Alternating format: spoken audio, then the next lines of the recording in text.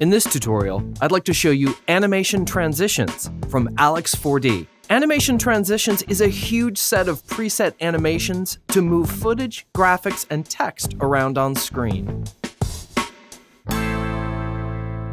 Animation Transitions was designed exclusively for Final Cut Pro X. You can find them in the Transitions browser under Alex4D Animation. There are tons of presets.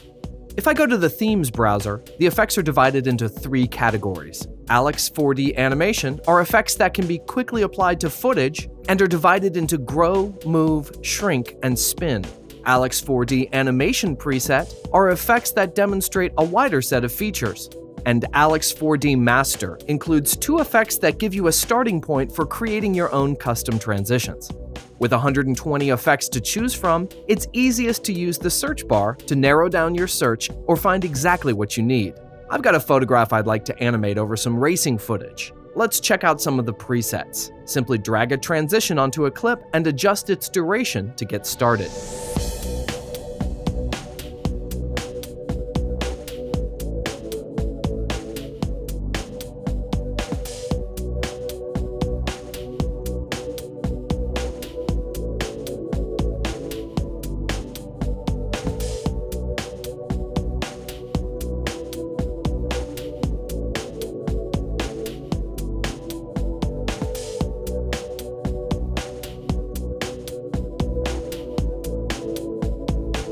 Let's take a look at Move Down to see how these animations work. In the parameters, you can choose between an in or out animation. We have transform controls to tweak where the picture arrives from. The Out Move Opposite option keeps the picture moving in the same direction if you copy its transition to the end of the clip and change its kind to out, so it animates the picture off the screen. We can adjust the fade in and out percentage and choose how springy the animation is, ranging from very springy to none at all. I'll set the springiness to 10. Finally, we have crop and feather controls to give you complete control over the look of the graphic, such as making the footage look like it's appearing or moving in front of or behind other footage. I have a simple 2-line lower third I'd like to animate on. I'll search for L third in the animation presets. I'll drop the L third divided spin clock onto the title. In its default state, it's pretty much ready to go.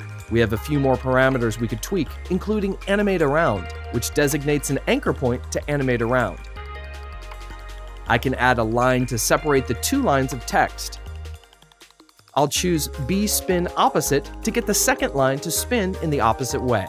Then the line fades out after the animation. Now I have a great lower third created in seconds. I've barely scratched the surface of the tons of great animations you get with Alex4D Animation Transitions. Once you have them, you'll get your projects done faster and wonder how you ever lived without them. FxFactory offers a huge selection of great effects, and if you don't have them yet, I suggest you go try them out at FxFactory.com.